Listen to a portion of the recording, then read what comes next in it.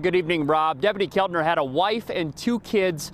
This is also a tough day for his police family. Officers have been driving in and out of this hospital parking lot behind me throughout the day. That traffic has really picked up over the past hour or so. They are arriving for a procession that will start here at 8 o'clock tonight. The sheriff's office also tweeted out a tribute to Keltner, referencing his end of watch date.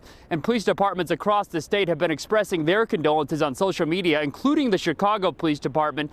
Now, we caught up earlier with some of Keltner's co-workers at the sheriff's office. Let's listen into that. Every day we wake up, and those of us with children and spouses, we give them a kiss goodbye, and we don't know if we'll ever see them again. And this is something we do because we love our community, we support our community. It's not a job, it's a calling. Employees at the sheriff's office also say they appreciate all of the encouragement and support coming in from throughout the community. They say that Keltner was a loving person, a hard worker, and a caring person. Reporting live, I'm Tim McNicholas, CBS 2 News. Okay, Tim, thank you.